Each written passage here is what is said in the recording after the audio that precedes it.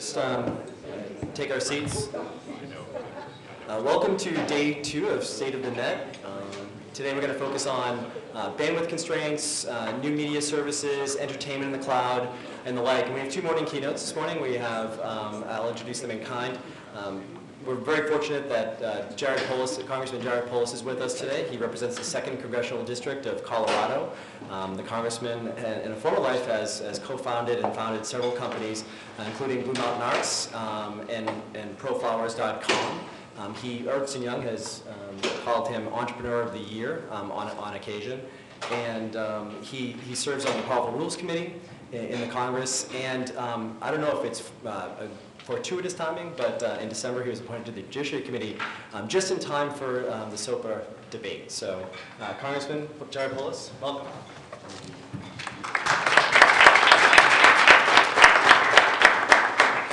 I heard that you haven't heard anything about SOPA or piracy yet in this conference. What I thought I'd do, since I have a little time here, I certainly want to take any questions you have, but I thought I would briefly go over my thoughts on some of the items on your agenda.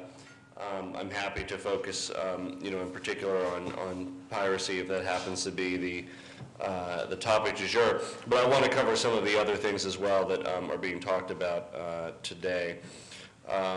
I certainly know that one of the things you talked about is online sales tax. Should Congress weigh in? I think that's coming up actually later today. Certainly a hot topic. I think inevitably there needs to be when you're looking at gathering taxes, you want to do it in a way that distorts the economy minimally. I'm not a fan of sales taxes generally. For instance, there's a proposal called the fair tax that actually abolished the income tax and moved to a strictly sales tax system. I actually tend to think we should go the other way. I think that as states look into it, it becomes harder and harder to figure out who should and shouldn't pay a sales tax. I think that income and property taxes are better ways to gather revenue with minimal distortions to the economy than a sales tax, because it always becomes a question of who you apply the sales tax to. And in an increasingly complex world, you have multiple jurisdictions that want to charge a sales tax. It becomes very difficult. Another topic, I think this one's from yesterday, geolocation, the Jones case, and the reasonable expectation of privacy.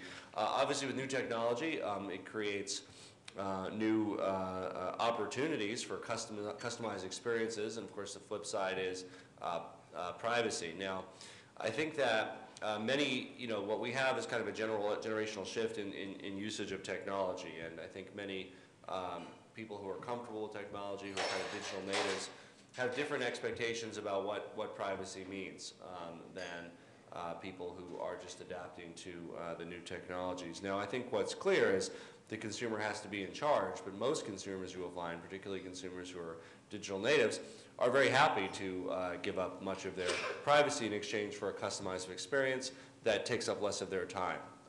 For instance, to see advertisements that are of some remote interest to them or targeted to them rather than something that's not relevant at all, to see a special or a coupon or savings from a store that's located near where they are versus across the country or across town. So again, the key thing is that people want to be in charge of their own information, but many people in particular are more than happy to make that transaction and in effect sell some of their information, particularly aggregate information, to those who would provide them a superior user experience based on that.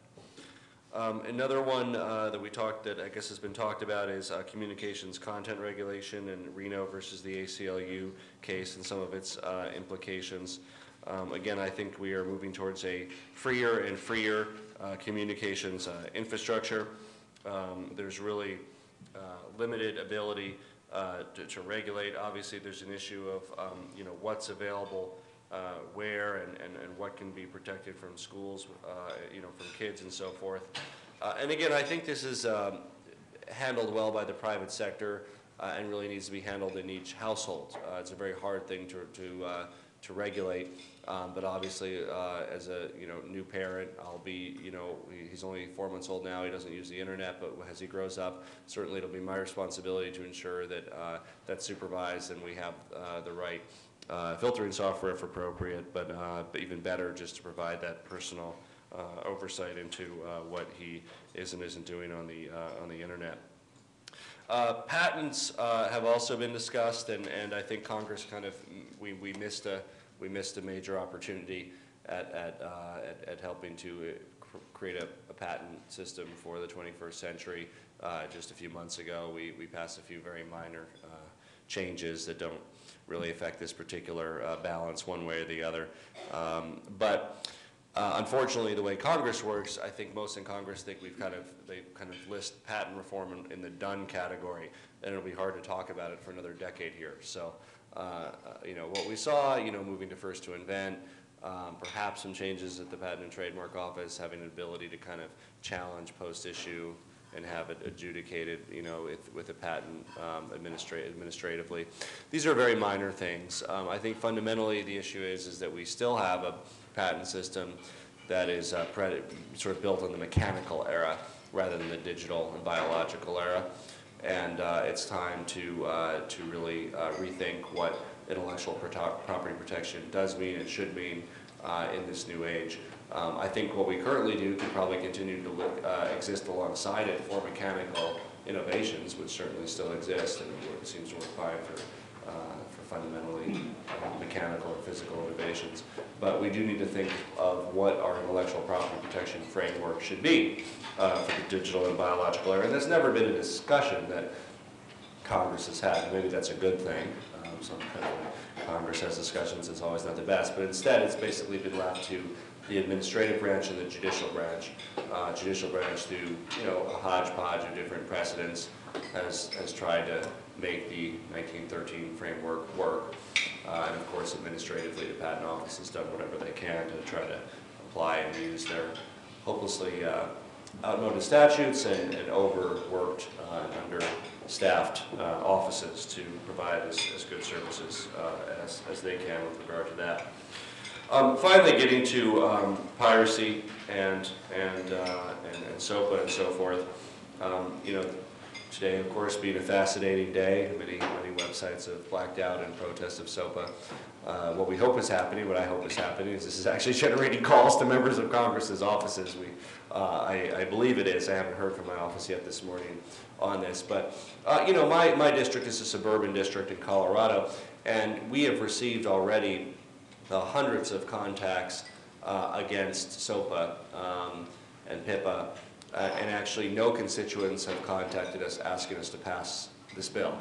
So that's unusual. Typically it's more balanced. When we had healthcare reform, we had, a lot of constituents even more contact us, but they were evenly split between the for and against side. We've had no constituents asking me to support these bills, and many constituents asking me to oppose them. They are poorly construed in that not only will they not put an end to piracy, the collateral damage that they cause can destroy jobs, destroy innovation, damage the infrastructure of the internet itself. Piracy is a real problem. I tend to support, in fact, I'm a co-sponsor of, and I think the correct answer is more along the lines of the Open Act, which is really a follow-the-money approach. We should have potential trade implications for countries that either don't or refuse to enforce copyright within their borders. But a multilateral approach is critical for copyright enforcement. The internet by its very nature is multilateral.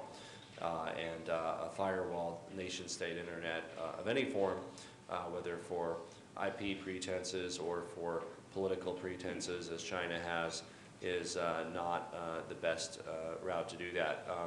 This SOPA also gives enormous power to our Attorney General's office and the U.S. government. We've already seen other foreign governments like Russia abuse these types of powers. Russia, of course, had a selective enforcement action against various NGOs that they were critical of under the pretense that they had pirated copies of Windows, which no doubt they did, but it turns out so did everybody else in Russia.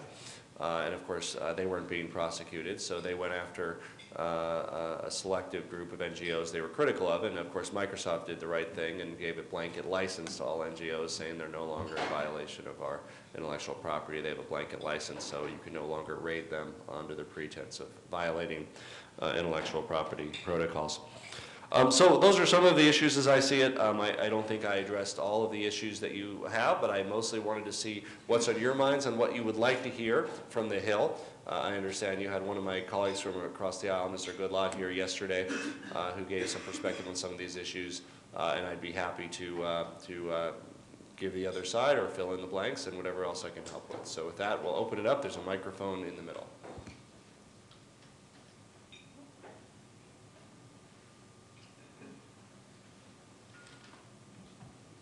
Hi, Congressman. This is Juliana Grunwald with National Journal. As you well know, Chairman Lamar Smith yesterday said that he's going to resume his markup in February on SOPA. What do you expect to happen between now and then? I mean, he's given in on the website blocking provision.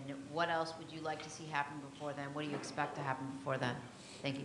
Well, we don't know what will happen before then. We have several conflicting pieces of intelligence. The majority leader, Mr. Cantor, has said that he will not bring this bill to the floor until there is consensus, whatever that might mean. Presumably it would mean that some of the opponents today would have to be brought into the fold and changes would have to be made accordingly.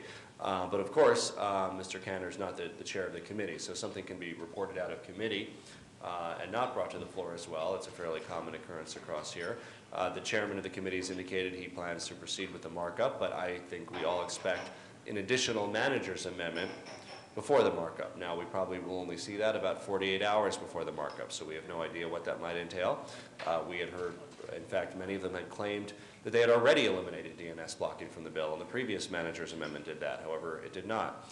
There's many other sections of the bill that I'm concerned about: the broad immunities granted in Section 105, the vast power for the Attorney General's office, and when I had the opportunity to question Attorney General Holder about this very issue, he essentially admitted that they would have to use selective enforcement in enforcing that, because as we all know, there are millions or hundreds of millions of incidental copyright violations on this thing that we know as the internet, and obviously the Attorney General's office, absent hundreds of billions of dollars of staffing, would be unable to prosecute all those, and he indicated that he would have to use those powers selectively. So there's a number of issues with the bill, and I don't know which ones will be fixed, and we probably won't know until about 48 hours before that markup, and I, along with others, will then hopefully work on amendments to try to address some of the remaining issues with the bill at that point. Hi, Congressman. My name is Don Blumenthal with the Public Interest Registry, and I also used to be in internet law enforcement for another three-letter agency. I mention that because I'm very intrigued by the Open Act, but I'm curious how well the International Trade Commission, how much they're in a position to do traditional law enforcement type work.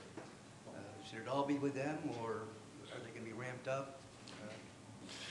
Well, law enforcement work versus civil enforcement of copyright and penalties for those who don't. There's a law enforcement component to combating piracy, but it's not the main vehicle to combat it. The main one is civil liability. So I don't think that the law enforcement approach, so a strictly law enforcement approach, has worked or would work, certainly with regards to the internet, or certainly incidental violations. If you really want to get the attention of companies, civil litigation and civil liability are the best way to do that. With regard to Open Act and an international approach, what some critics say, who I think miss the point, is that it would take forever, it's way too slow, there's no response on a particular site or taking something down. And that part is correct, and anybody, the goal of an enforcement action should not be just taking down one particular site. As everybody should know, the internet is much like a hydra. You can certainly take one down and two others will pop up. That should not be the goal of any enforcement action. That's also the problem with a law enforcement approach. It kind of goes after a particular violator when you take one down and others arise. The correct answer is more of a systemic approach, looking at what type of sanctions would be in order for countries that refuse to enforce or fail to enforce copyright adequately within their jurisdiction, where they have the ability to enforce those. I think we have a fine balance in the United States of America. Digital Millennial Copyrights Act, I think, struck a good balance between rights holders and innovation. When there's infringing content on a website, notice is sent, there's an opportunity for a counter notice, there's an opportunity to remedy that. The whole site isn't taken down, the infringing content is taken down.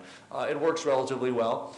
An internationalized Digital Millennial Copyrights Act with, again, a civil liability side, I think would be a more effective way to go after internet piracy than certainly strictly a law enforcement approach, as well as a SOPA approach, which is kind of blocking entire entities or websites who seem to be thought of as pirates. There are so many provisions in SOPA that I think are counterproductive. One of them that we didn't get to this amendment, and if it's still in there, I'll still be offering it, but it might be something they remove, I don't know, has this concept of labeling individuals as notorious infringers and sort of somehow blacklisting them from the internet itself, or doing everything under their power to do that. And what again, this is something that fails to kind of understand the culture or sociological significance of the internet. I can guarantee you, if there's somebody sitting in Vladivostok, toiling in obscurity and pirating money and making it illegal, living at that now, if the United States names him a notorious character, he will receive hundreds of thousands of dollars of support and love letters from across the internet, only helping his bid to engage in piracy. Just as we saw with, of course, WikiLeaks, the bane of the U.S. government and so many others, and we have seen much grassroots money flow to that, in large part because of its notoriety. So the last thing we want to do is create notoriety among pirates, because it only aids and abets their ability to take intellectual property. Another question, Congressman? Thanks, Congressman. Wendy Seltzer with Yale Law School Information Society Project. I've really appreciated your advocacy for balance here.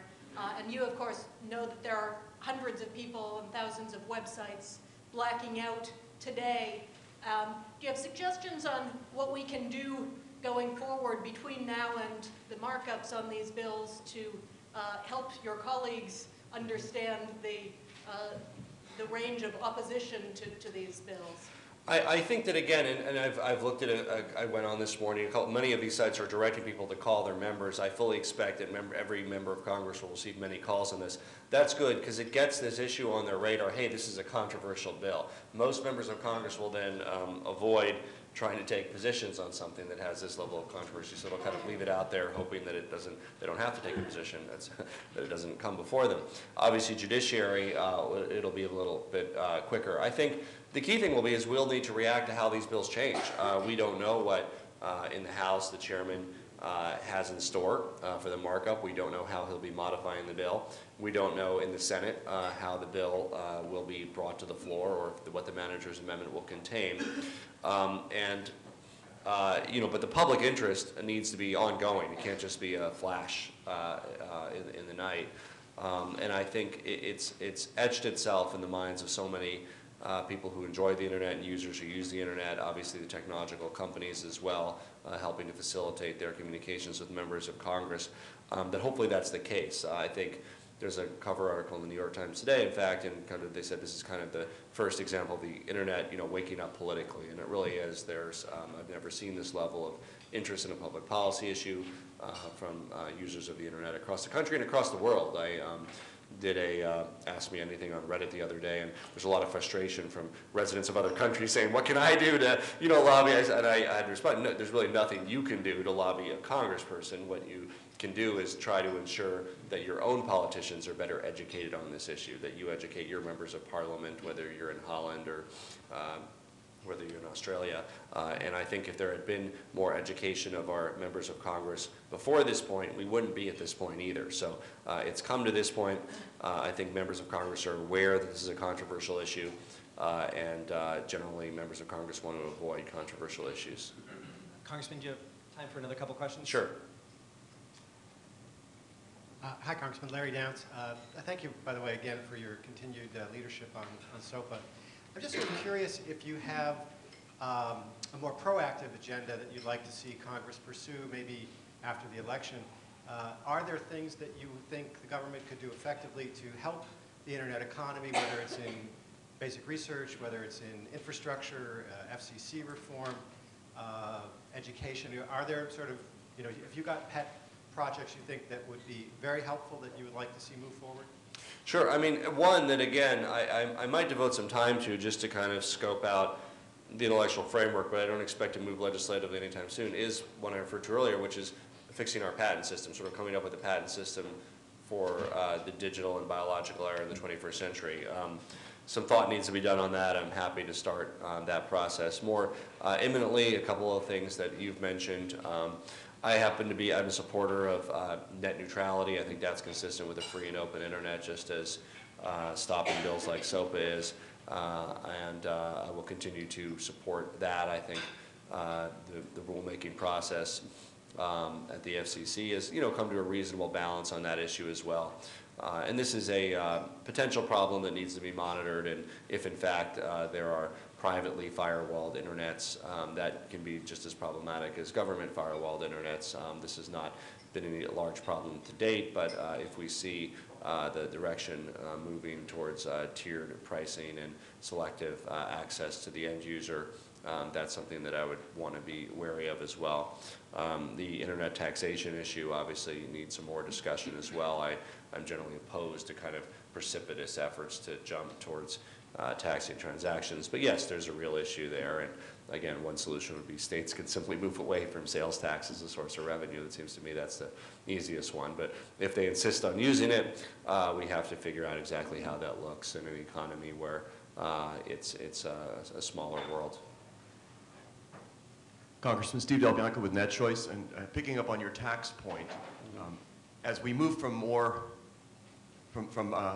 buying goods, tangible goods, to more services, the sourcing question you brought up is going to become paramount, because if I'm buying a digital service, a download of something I would have ordinarily purchased, it's going to pass through servers in multiple states, and they all claim a piece of the pie, right, for sourcing the transaction. So it's not so much who pays the tax, but who gets the revenue.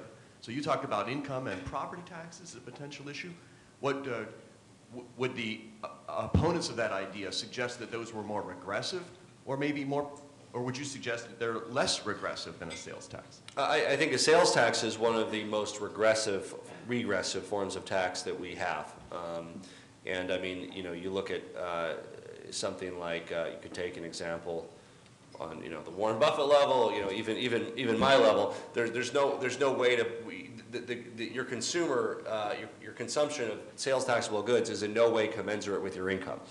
I mean, Warren Buffett may very well buy 3 or 4 times or even 10 times as much taxable goods as you or I, but that is completely not commensurate with his income. So the fact that he only pays 17% income tax is actually far more progressive than the well under 1% he would pay in sales tax, whereas somebody who's earning $30,000 or $40,000 a year will pay very close to 5 or 6% of their income in sales tax. Most of their purchases will be items that are for the sales tax. For those reasons, those are among the reasons I'm not a fan of a sales tax in general.